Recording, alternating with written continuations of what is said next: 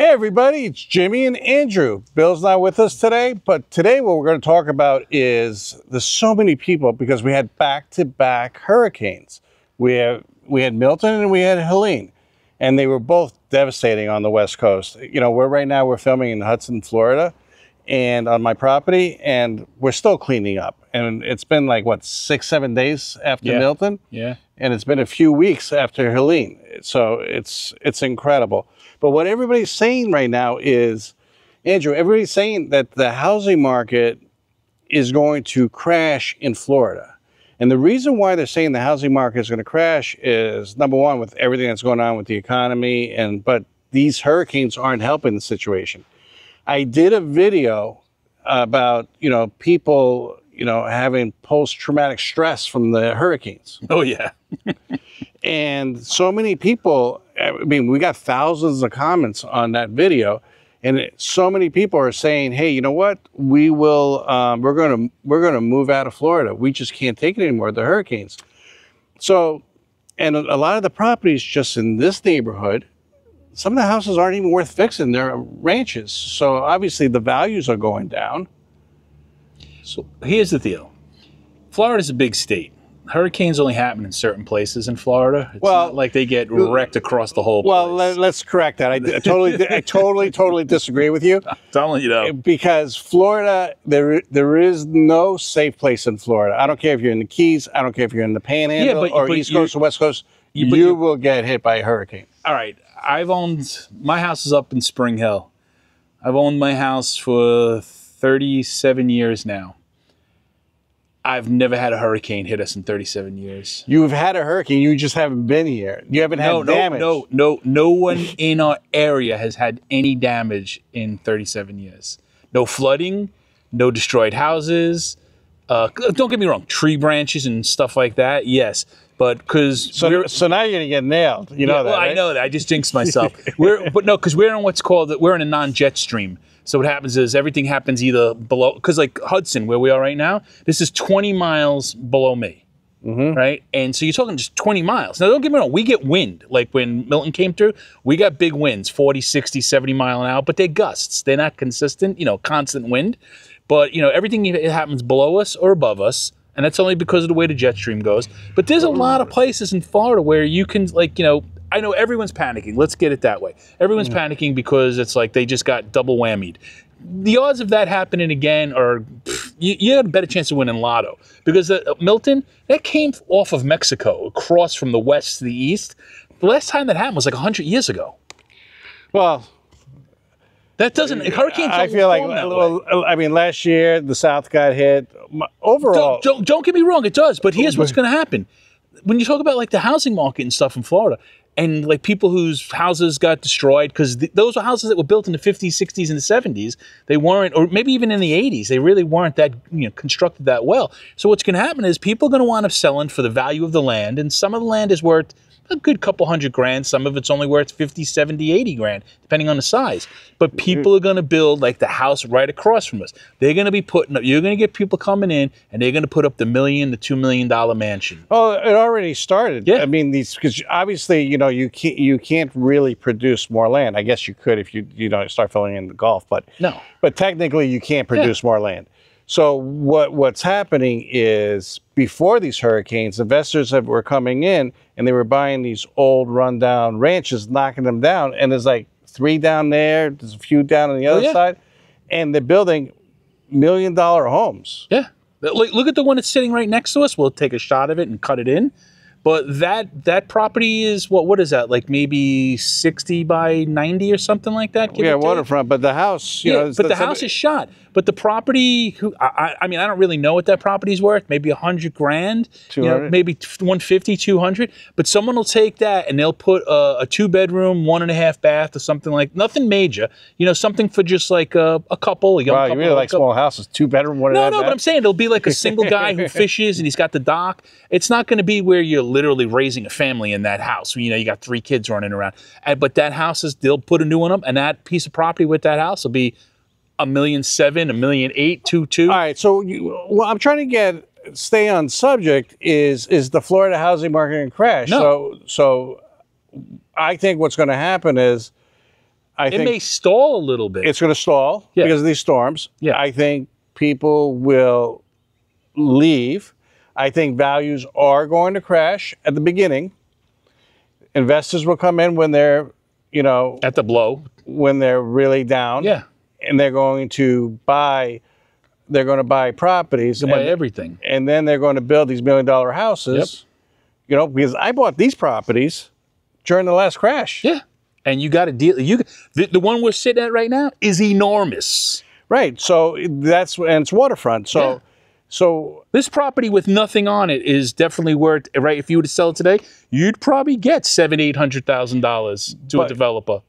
Because for a developer, yeah, because but that's what my point is. I couldn't afford this property now. No, nobody could unless you. I couldn't afford it, but when I bought it, I'm not going to say what I paid for it, but when I bought it, it was a lot cheaper. Yeah. So I think the properties are going to crash for a while. They'll come down in price. I won't call it a crash, because a crash is when, like, literally everything starts hitting rock bottom. Well, here's the problem, okay? We have other problems. Hey, do me a favor. If you like this kind of content, consider subscribing. It really helps out the channel, and it's greatly appreciated. Give it a thumbs up and share. Here's the problem, too, with these waterfront properties and a lot of homes in Florida, especially after these hurricanes, is insurance. Yeah. Insurance in Florida is You're not going to get any. It's stupid. Yeah. It's beyond. You have to do out of pocket. It's self-insure. But the whole thing is you can't self-insure if you have a mortgage. If you have a mortgage, you have to have insurance. And now everybody's calling it flood. And so many people around here, like, I'm talking to them because, I'm a home inspector, and they're like, yeah, I'm paying $1,000 a month for homeowners insurance, which is freaking. Yeah, but see, here's the other thing too. Like, a lot of people that live here, I want to use the term professional, like, loosely, aren't professionals. And so, like, their income for the year isn't that much. A lot of people around here, $40,000, $50,000 is a lot of money a year to them. Well, they're blue collar work. Yeah, it's going to change where the people that are going to be living here are the people that are making $300,000-400,000 a year. Well, I know a lot of these people, and they've been here for generations. Well, if you're a plumber, an electrician, people like that, they're definitely doing amazing. You know what I'm saying? But like, a school teacher doesn't make a lot here. A police officer doesn't make a lot. So they're not going to be able to afford? No, they're going to go more inland where it's safer and cheaper. So at the end of the day, on the coast, it's only going to be the rich that are going to be living on the coast. Well, no, I put it this way: I don't want to call them the rich. I'll call them the smart, because they were smart enough to make money. Honestly, they're the smarts. They were smart to make money. Like, put it this way, this is all Andrew's opinion, by the way, not mine. It is, but don't take anything. Don't hold anything against a rich person. See, there's one thing. I'm not holding anything against rich people, but at the end of the day, rich people are the ones that are going to be able to live on the water. And you know what? God bless them. Put it this way: everyone has. I don't want to say the same opportunity, but everyone has opportunity, right? And there's two things people got to understand. You never work hard. You work smart. If you work hard, that means you're busting your ass for $10 an hour. Work smart. Figure out how to do better, how to make more. You know what I'm saying? Like, what the trend is, what's going down. Some people can't do that. We're going off subject. We are. We'll do another video. The subject on this one is the housing market going to crash in Florida? No. You don't think so? It's going to stall, as in, like, they're not going to be building anything or anything that's already built. Right, is going to have a hard time selling, because people are going to be like, I got to get flood insurance, I got to get hurricane, all that stuff. I think the ranches along the shoreline they're done with. Yeah. I think all these ranches are going to have to be knocked down. Oh, they're going to be. All of them are going to be. But then what's going to happen is someone's going to come and buy the land, and they're going to sit on it for a couple of years. Like, you're not going to be seeing, like, a house across from us here go up in, like, 6 months. Like, someone will buy the land and they'll just sit dormant, because they got to wait for the market to kind of settle itself out a little bit. Because think about it, in the mid area by us over here, there's, what is it? Is it Lakeland, Wesley Chapel over there? How many houses did they build in there in condos? Thousands. And none of them are selling. Well, I don't know how many are selling. But you get what I'm saying. Bill lives there, and he's a realtor, so I'm sure he's going to disagree on it. He is, but they're not selling in the numbers of, like, say, they would have sold 2 years ago. No, and they're negotiating now, and there's and the prices are going to drop on them because of just what happened in the last 3 weeks. Oh, yeah. Actually, believe it or not, and I haven't verified everything myself, so this is not really coming from me, but a lot of those new subdivisions, because see, a lot of builders are buying cheap land to build. They can't come here because everything's developed here. They can't go to Tarpon Springs, Clearwater. No, can't afford it. To buy land and build a subdivision. No, it's not happening. So they're going out to Zephyr Hills, Wesley Chapel, where some land is cheaper. Yeah. But because of the storm and because of all the rain, a lot of those are getting flooded. They're not even sold yet. Well, a lot. Well, here's the other thing. That's what people are telling me. I don't know too much about what, like, in those Zephyr Hills and Wesley Chapel, but I do know by me. Like, granted, we didn't get any flooding, but we do get, a street could it wasn't sunny while the hurricane was happening at your house. No, it wasn't. But here's the thing: there's no real. Now I don't know. You correct me if I'm wrong on this. There's no real sewer systems around here. Everything like drains to like a sump or something, like a pool. Like, because by retention ponds. Yeah, retention ponds. So when a retention pond fills up, though, like, it's gotta go somewhere else. Yeah, it goes to another retention pond, and eventually everything's going. That's why this water's brown right now, because of freaking all the runoff. So in Wesley Chapel, a place like that are flooding because they're not on the water. They're nowhere near water. Yeah, but the ground was so saturated, this water had nowhere to go. It had nowhere to go. So what I'm saying is they got to start investing in like getting drain offs. Here's another thing too. The property taxes, the other reason that a lot of people aren't buying in Florida and people are going to leave is not only is insurance stupid, and I won't go over it again, but property taxes are stupid in Florida too, because I don't think the property tax system in Florida for property taxes is fair for new people coming in.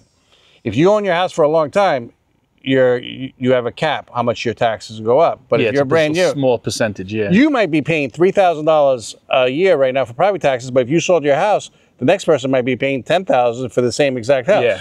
Yeah, correct. So, I think, I'm a big believer, and I said this on many videos, that once your property taxes reach a certain level, okay, it's not like you own the house anymore. I feel like, you're renting it. You're renting it from the county. Yeah, basically. Or the state, or whoever you're paying your property taxes to. And I'm a big believer in that. I think, people should pay property taxes, but it has to be reasonable, and people can't be priced out of their house because of freaking insurance and because of taxes. I think that's what's going to cause initially the housing market to collapse. Something has to happen in Florida in order for it to survive. Otherwise, Florida's going to be just a big playground for the rich. That's all it's going to be. Well, the whole state's going to turn into Miami. Where everything is. Okay, so here's the thing, and I brought this sample up a couple of times in some other videos too. Miami, you brought it good. My cousin down there runs a really nice restaurant, more higher end. I go down there, visit him, go to the restaurant. All cool. I'm sitting at a table, 20 minutes, 30 minutes, nobody's even coming by to ask me what I want to eat. And then I'm like, hey, I call my cousin over. It's like, is anybody here to come serve me? He's like, we're short-staffed. I was like, you're packed here. You charge a fortune. Why don't you hire more people? He says, here's the problem. We want to hire people, but we can't find people to work the restaurant, and because they can't afford the area. Yeah. The people that actually work at the restaurant can't afford to live in the area. And for them, traveling to the restaurant doesn't make sense. Does that make sense? I get it. But the problem is that, like, I look at this from an outside opinion. A lot of people, like, they take jobs that, like, say a waiter or a waitress, and they keep those jobs for years and years. Those jobs are just a stepping stone. You should be there maybe a year or two, and that's it, and move on.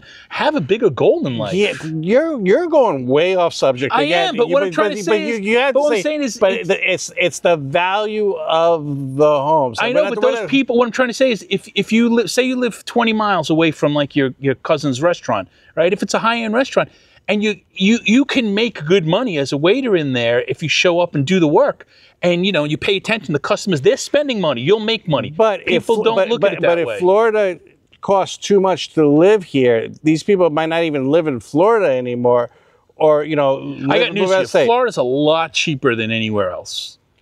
You know what? Yeah, and someone will say, yeah, let's go to Alabama or Louisiana. You know what I say? Go. Please go. Go right now. You know what? Because you'll want to leave. He's not part of this channel, so don't even listen to him. You'll leave there. You'll leave there in 6 hours. You'll get there and leave. Listen, not for nothing. I like Alabama and I like Tennessee. I like everything. I got nothing against them, but what I'm trying to say is, it's like, everyone thinks that the grass is greener somewhere else, and it's not. You're going to have the same issues somewhere else. To let everybody know, Andrew, he's from New York, okay, and he lived in California of all places for the last 15, 20 years. More than 20 and years. then he left California and he came to Florida. Yeah, but the thing was, I bought my house in Florida back in 1987. So that's fine. I bought my house here because I was smart enough to know that one day I would be here. I understand that, but right now I think the market's going to crash. I won't even use the word crash. Dump. Okay, it's going to come down. It's going to come down. There's too much stuff against it. Yeah, taxes are against it. Insurance against it. These hurricanes are against it. The economy's against it. You know, we're a tourist destination. Jobs are against it. True, but look, I can keep going. Yeah, and you know what? And that'll happen for a year or two, maybe 3 tops. You know what I'm saying? Where everything will kind of come down. Because let's remember last year now. Last year, no hurricanes coming through. Last year was a great year. For us, but go south of the Skyway Bridge and it wasn't. No, but what I'm trying to say is there will always be people that'll come here. Like everyone says, everyone's moving out of California. I got news for you. More people moving to the state of California every day than anywhere else. Well, that might not be true. Why don't you guys fact check that? Because I think they lost electoral. They lost. But hear me out. No, what I'm trying to say. Who's moving to California? I got news for you. California has a lot of people go, mostly for the entertainment industry. But California's got like unbelievably beautiful weather no matter where you go. Yes, it's beautiful weather. But I'm not pro California at all. I'm more pro Florida. I like Florida. I do. I love it here. It's less expensive. The people are nicer. There's more opportunities. I mean, you just got to think out of the box. And within the next put it this way, in 15 to 20 years, Florida, the whole state, is going to be like a mecca. If people are going to come here, it's going to be amazing. And now, granted, like you said, it's going to be only for the people with money, but hopefully people all start making money. There's so much new technology out there to, better yourself in life. Don't sit around, smoke cigarettes, and drink beers all day. Again, he's off subject. Again, he's freaking off subject. This is going to be a throwaway video. I try to keep him on subject. Why is the housing market? Is the housing market going to crash? All right, we're getting it all out right now. Then we're going to do another one right after this and be on point. So, you think it's not going to crash? You think it's just going to be depressed for a little bit? Yeah, it's just going to be depressed for a while, maybe a year or two. Okay. I think that it's going to be depressed for a couple of years, maybe 2 or 3 years, the same thing. Yeah. And then I think as time goes on, people's memories are short, and I think they're going to start forgetting about these hurricanes. That's what I'm getting at. It's like, there's people going to come down. Use pain as the example. Like, someone punches you, you got pain in the arm. The one thing you never remember is pain. And that's the same thing that's going to happen here. People will talk about the hurricane, but they're not going to remember it. And they're going to be like, it was, the craziness. We had a storm here called the No-Name Storm, and the people talked about it for decades. Yeah. I wasn't even living here when that happened. So, but, it happened, and people talk about it. Now, this one, Helene was worse than the No-Name Storm for us over here. Put it this way, if you come down here and you set yourself up correctly and you set your house up, the way it should be, where if a hurricane does come in and you can get yourself out and take your valuables, whatever it is you got, you could be fine. Especially if you got one of these houses that's lifted, 12 feet above ground. Yeah, but you're talking about, it's easy to say that you need $600,000-$700,000 to build these things. I know, and it sounds like a lot of money, and it is, but overall, if you invest in it once, it'll last you for 50 years. If you guys start commenting and blasting this video, use his name. He goes by Ange, too. He said, don't use Ange. He goes by Ange, saying, Ange, you're crazy. Anyways. Bring it on. Bring it on. That's today's video. I greatly appreciate it. Like always, consider subscribing. It really helps out the channel. And check out this video. I picked it out just for you guys. A lot of people have been watching it, and I want to see what you guys think about it. And we'll talk to you in the next one. Thanks.